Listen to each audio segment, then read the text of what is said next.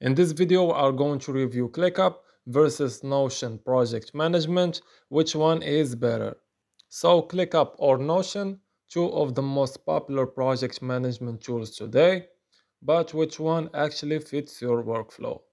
The links are going to be available in the description below for Notion and for ClickUp as well.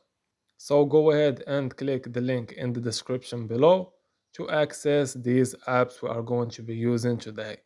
Because in this video, we are going to break down the features, pros, cons, and help you decide which one is best for you. So go ahead and let's get started. Now, ClickUp is a powerhouse in the world of project management. ClickUp also brands itself as one app to replace them all, and honestly, it lives up to that claim in many ways. It is also designed for productivity driven teams who want structure, efficiency, and collaboration in one place. From the second you log in, you are going to be greeted with a dashboard that feels like a mission control. You will get spaces, folders, lists, and so on, which will help you organize everything in hierarchy.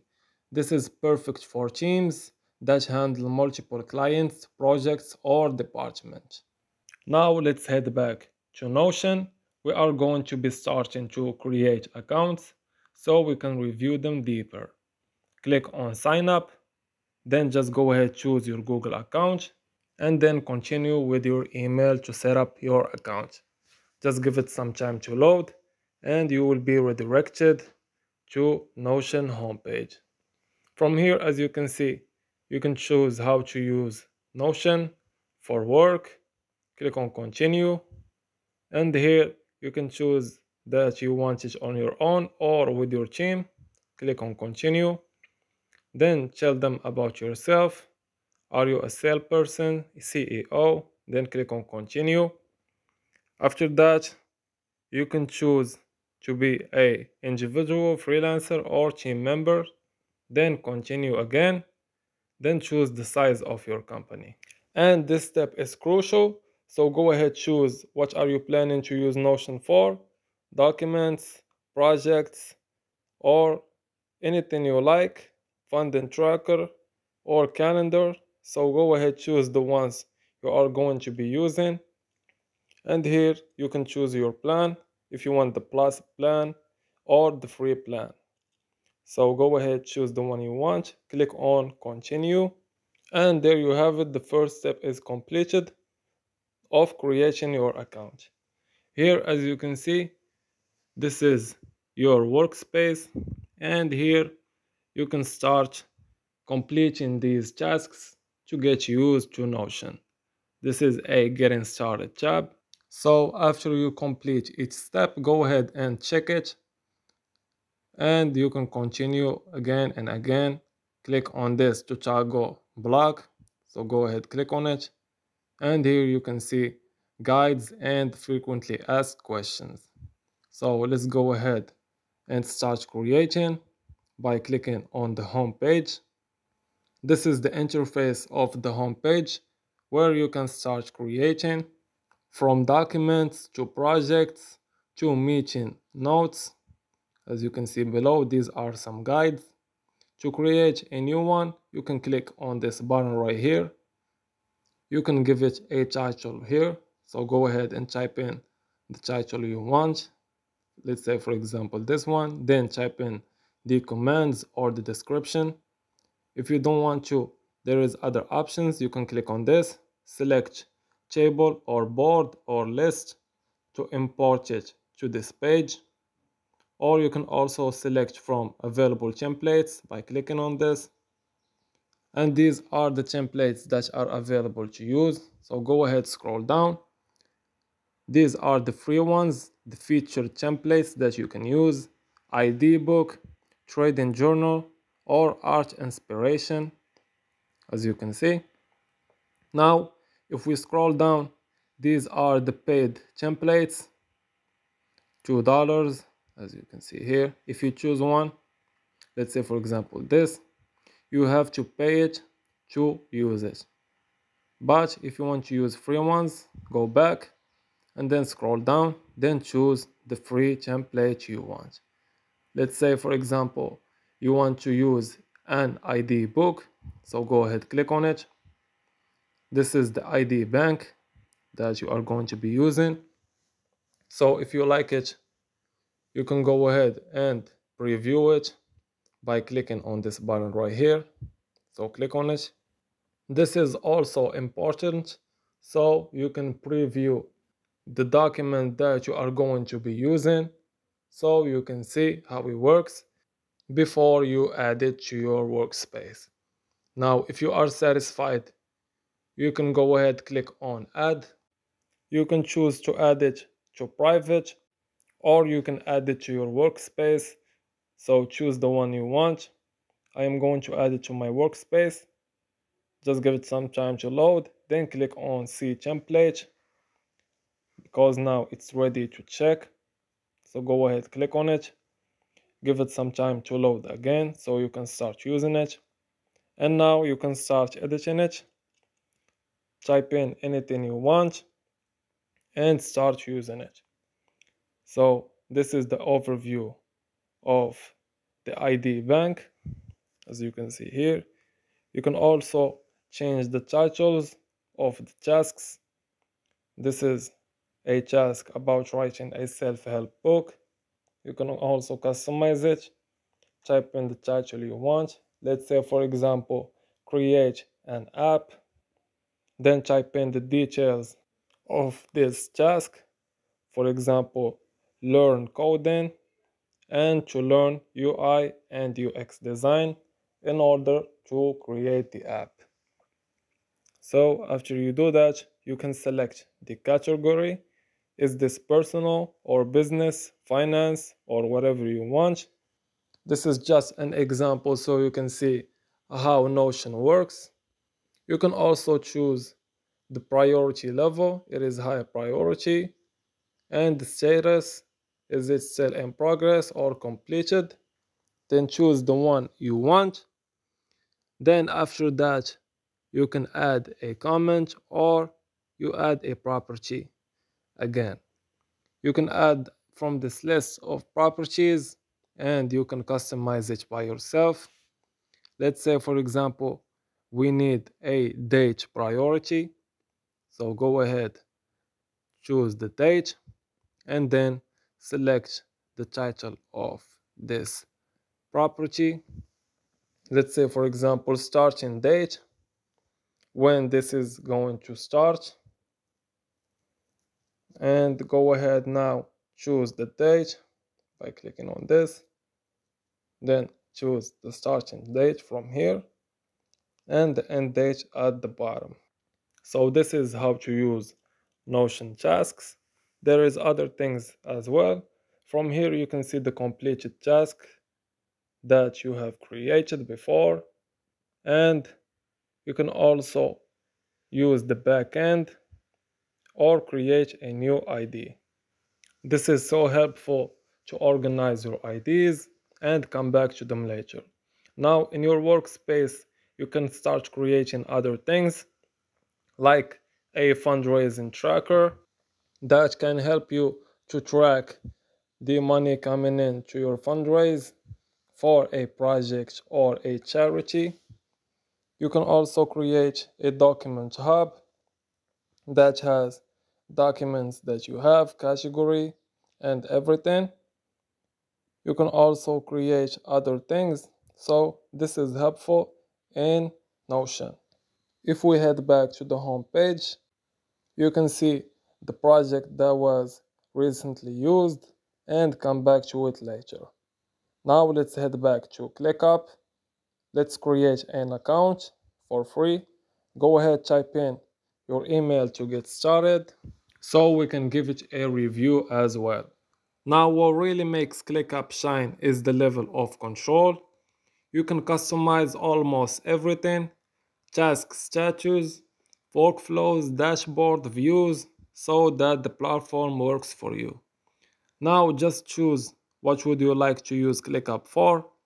Is it for work, personal, or for school? So go ahead, choose the one you want. that you are going to be using it for. Now, what would you like to manage with ClickUp? Choose the ones you like. Then, how did you hear about ClickUp on YouTube or Reddit? Then you can also, a great thing that you can invite people to your workspace just by typing in their email, and they will receive an invite through their mail. They can click on it and then start working with you right away. Click on invite. Do you use any of these tools? You can also start using them inside of ClickUp, so this is a good thing. Click on next. ClickUp has integrations that are solid too, like Slack, Zoom, Google Drive, Outlook, GitHub, Zapier, you name it, it's easy to plug ClickUp into your existing workflow without starting from scratch. Now finally click on this, then give it a moment to load. Now ClickUp is more complex. ClickUp can feel a bit overwhelming at first. As you can see right now, just give it a moment. Then click on next if you want to skip this video. ClickUp is a bit complex. It is a learning curve. And if you are not someone who enjoys structure or configuration, it might feel like too much. But for teams that want a full-on productivity command center, ClickUp delivers in spades. Now, as you can see here, these are the projects, tasks, everything here, the channels, the messages tabs also. Now, to start a task, just go ahead, click on it. You can give it a title like I showed you in Notion before. So go ahead, give it a name that you want. For example, create an app. You can choose the status that it is also similar to Notion, to do or in progress or completed. You can also assign this to your team member. You can select the dates, the starting date, the end date, so your team member can know the date this project must be finished. So go ahead and choose it. Other thing you can choose is the priority level. From here, urgent, high, normal, low. You can also estimate the time, then track the time also. There is other options that you can use later. Now, these are the subtasks that are inside the tasks. For example, to make the app more engaging or fun to use, you can add this status of the subtask. Is it in progress or completed? Then you can also create checklists for your teammates. Now, after you are all done, you can head back to the home page, or you can click on save and click on favorite so you can come back to it later. You can also share this task by copying the link. So go ahead, make it that you can share it with anyone. Then copy the link and you can send it via WhatsApp or Instagram if you like. Now close out of this. There is other things to keep in mind. Tasks are inside projects. So this is project 2. It has these tasks. Let's head back to project 1 to see the kind of tasks it has. As you can see, these are the tasks that project 1 has. You can also customize them as I showed you. There is also the integration that I showed you before. Zoom, Trello, Dropbox, Notion also. You can integrate almost any app with ClickUp. Here are the channels you can use to communicate, have followers to add them to you if you have a bigger team to contact. So you can create a link and then send them to your team member and they will chat with you in this channel. So this is also helpful. Another thing is a calendar that you can integrate with ClickUp from Google Calendar or Outlook Calendar as well. This is helpful to use all inside of ClickUp without having to leave it. So go ahead and use it as well. There is also a brain section, as you can see here. You can integrate more apps like Google Drive, Dropbox. You can also add in the Office applications that are available in your PC. Now, as you can see, these are the plans if you want to upgrade. There is Business Plan, Business Plus, Enterprise, so you can contact them, and also a normal one. But you can start using it for free to see what you like best. Another area where ClickUp stands out is how deeply customizable it is for different industries. It's not just for tech startups or marketing teams. ClickUp is used by software developers, HR departments, agencies, construction companies, even teachers. You can also start recording as I showed you or create a whiteboard. So when it comes to ClickUp versus Notion, which one is actually better? Well, that depends entirely on how your brain works and what kind of system you need. If you want a powerful all-in-one platform with automation, tasks, dependencies, dashboards, and serious team productivity features, ClickUp might be your best. But if you prefer clean, flexible, minimalist workspace where you can build your own system from scratch, take deep notes, organize your life, and stay creative, Notion could be your dream tool. There is no one size fits all answer. The truth is, both tools are incredibly powerful in their own way. Some people can use both together, ClickUp for fast execution, and Notion for planning and documentation. So now it's your turn. Which one fits your style? Drop a comment below and let me know, are you Team Notion or Team ClickUp? And if you got value from this video, don't forget to like, subscribe, and turn on notification. As always, thank you for watching.